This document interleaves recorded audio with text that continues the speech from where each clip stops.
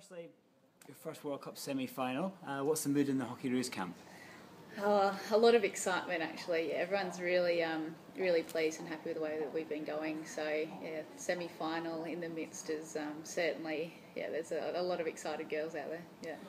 And while it is maybe a first World Cup semi-final for very much most of the squad, a number of you have been here before with the Commonwealth Games. Just tell us about that. Tell us about how you prepare. Yeah, look, I mean that was 4 years ago now, so we've changed a lot since then, and even our preparation, our over the last 2 years, a completely different regime in terms of training and things like that. We've been practicing our pressure situations, and this is certainly one of them. So, I unfortunately missed all of last year, so the girls had a bit of experience, I suppose, with the World League. That being a fairly pressure situation as well. So although the handful of those girls weren't part of the World Cup or Com Games campaign 4 years ago, they've certainly experienced it more recently. So I think everyone's really prepared and pretty excited by it. Yeah, I mean it was certainly one of our goals to make the semi-finals, so we've ticked that box. Now the next step is to make the grand final. Excellent. And it's USA in the semi-final.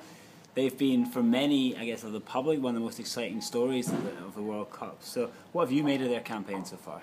Yeah, I mean, we certainly wouldn't have thought that we'd be playing them in the semi. And look, we played them in a practice game just before the World Cup, and they played really well. And we had to be at the top of our game to be able to beat them just in the practice game. So look, the games that they've been playing throughout the World Cup is certainly one of speed, quick counter, solid defence, physical, and you can see that they're really fit girls, so they kind of just run you around. There's a few players that have really stood out in Crandall at the back, Selinsky through the midfield, and O'Donnell up front. They're super quick, so look, they've been really exciting to watch, and I'm sure it's going to be a fast-paced game tomorrow night. And for you, it's a personal level, 100th game for Australia. What will it like be, do you think?